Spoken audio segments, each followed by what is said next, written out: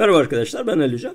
Şimdi LGS merkez sınav sonuçları açıklandı. Artık her biriniz yüzdelik diliminizi, genel yüzdelik diliminizi, bir de Türkiye'deki genel yüzdelik diliminizi öğrendiniz. Bunların hepsi ne ifade ediyor? Biraz sonra açıklayacağım. Ama sınava ne kadar öğrenci girdi? Öncelikle ona bakalım. Şimdi sınava 1.030.195 öğrenci girdi.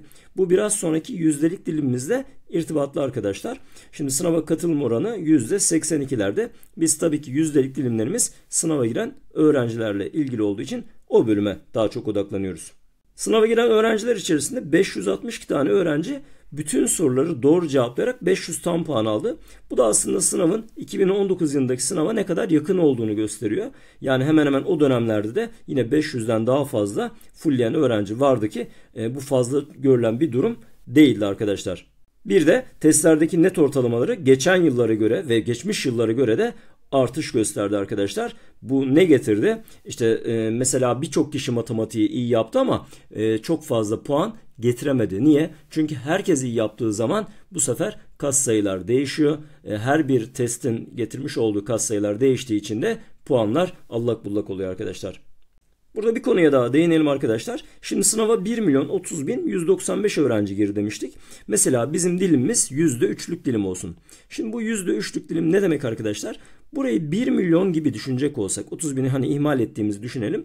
Arkadaşlar siz %3'lük dilime giriyorsanız yaklaşık Türkiye'de 30.000'lerde bir sıraya sahipsiniz demektir. Hani bu 30.000'i biraz geçer. İşte 30.000 küsürlerde falan bir şey olacaktır ama bu %3'lük dilim sizin Türkiye'deki diliminizi gösterir. Peki bu ne işimize yarar? Şimdi okulların yüzdelik dilimleri, yani en son taban puanları ve en son yüzdelik dilimlerinden yola çıkarak tercihlerde bulunuyoruz. Hemen hemen hangi okullara gideceğimizi buradan tespit etmiş oluyoruz.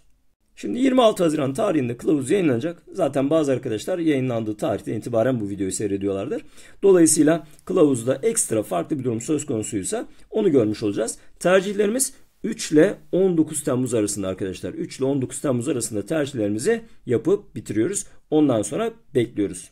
Bu sene çok ekstra bir durum söz konusu arkadaşlar. Şimdi 3 Temmuz pazartesi günü başlayacak tercih süresinde 6 Şubat depreminden etkilenen bazı öğrenciler vardı. Kimler vardı aslında? İşte Adıyaman, Hatay, Kahramanmaraş, Malatya illeri ve Gaziantep ilinin Nurdağ, İslahiye ilçelerindeki okulların 8. sınıflarındaki kayıtlı olan öğrenciler. Yani 5 Şubat tarihinde o dönemde kayıtlı kimler varsa onlar olacak. Tabi burada bazı arkadaşlar ihmal edilmiş gibi duruyor. Hani bazı arkadaşlar mesela atıyorum o esnada bu illere yakın illerden etkilenen ama belki bu illerde olmayan öğrenciler olabilir. Milletin belki onlarla ilgili bir düzenleme de yapabilir. Peki nasıl bir düzenlemeye gitti? Şimdi şöyle dedi. Türkiye'nin her tarafındaki sınavlı okullarda her şube için 2 tane ek kontenjan açacağız dedi. Ne demek bu?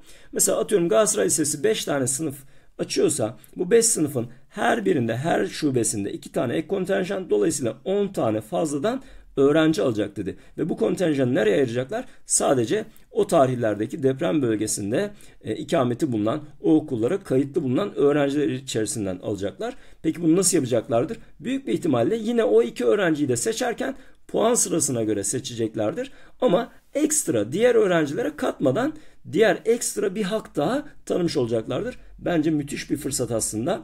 Çünkü normal yerleştirmede giremeyeceği bir okula bir öğrenci, deprem bölgesindeki bir öğrenci bu ekstra yerleştirmelerle girebilir, girme hakkı kazanabilir. Peki okulların taban puanlarına, yüzdelik dilimlerine bakacak olursak.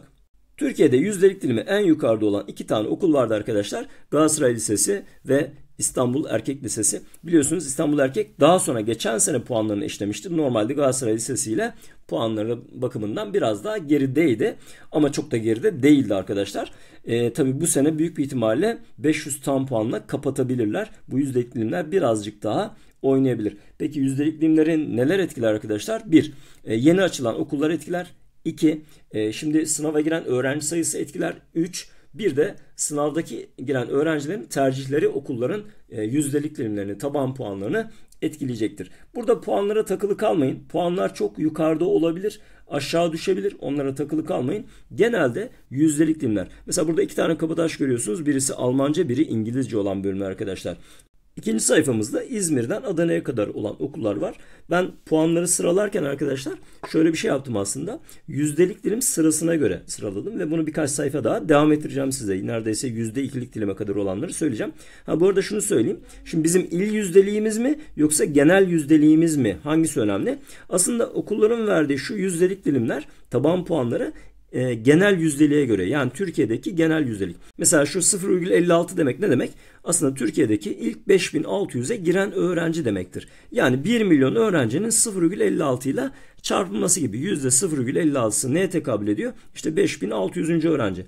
Mesela İstanbul'daki Kartal Anadolu İmam Hatip arkadaşlar 0,68'den öğrenci almış ki bir İmam Hatip olarak gerçekten çok yukarıda olan bir okul. 0,68 demek ne demek? Yani Türkiye'deki 6800. olan öğrenci, en son giren öğrenci 6800'lerdeki bir öğrencinin puanına sahip demektir.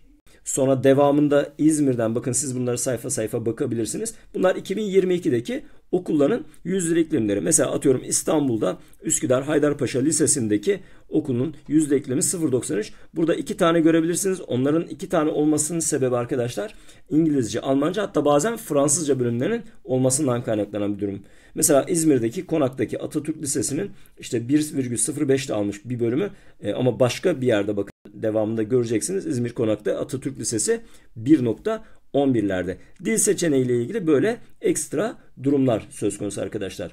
Başka devam edelim. Mesela Osmaniye Fen Lisesi geçen sene 1,3'lerle almış. Mesela Mersin'deki Yahya Kel Fen Lisesi 2. sıradaki okul 1,29'larla almış arkadaşlar.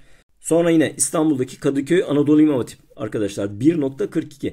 Yine Hatay'daki okullardan bakın. Hatay Fen Lisesi 1,77'lerle almış. Fakat buradaki okullarda bir oynama olabilir. Çünkü Hatay'daki bazı okullar eğitime devam edemeyecek. Bazıları yer değiştirecek. Bazıları diğer bölgelere aktarılacak. Atıyorum mesela İskenderun'a, Dört Yol Payas tarafına doğru aktarılacak. Onlarda bazı değişiklikler olabilir arkadaşlar. Bir de gelelim son olarak tercihleri yaparken nelere dikkat etmemiz gerekiyor? Mesela bir öğrencinin, atıyorum bir önce %3'lük bir öğrenciyle ilgili bir bilgi vermiştim. %3'lük bir öğrenci nerelerden tercih yapabilir? Bakın geçen sene 10 tane tercih hakkı vermişti Milli Eğitim Bakanlığı. Bu sene de büyük ihtimalle değiştirmeyecektir. Öncelikle merkezi yerleştirmede, mesela yerel yerleştirmede hangi okula gitmek istiyorsanız onları yazıyorsunuz. Kendi puanınızla değil de yerel yerleştirmeyle hangi okulları tercih edecekseniz önce onların tercihini yapıyorsunuz. Daha sonra sınavla alan okulların tercihine geçiyorsunuz. Şimdi sınavla alan okulların tercihinde mesela %3'lük bir öğrenci nereleri tercih edebilir? Kesinlikle %3'lük bir öğrenci %1'lerden, %1,5'lardan, bakın %1, %1,5'lardan başlayıp aşağılara kadar %6'lara, %7'lere kadar okul tercihi yapmasında fayda var diye düşünüyorum. Bunu niye yapıyoruz? Şimdi birincisi kendi yüzdeliğine uygun okulları yazması lazım. Yukarıdan kendi istediği, çok istediği okulları yukarı yazabilir. Bir de aşağıdan emniyet subabı olarak muhakkak kendi yüzdelik diliminin en az 2 katı kadar olan bölümleri yazmasında fayda var.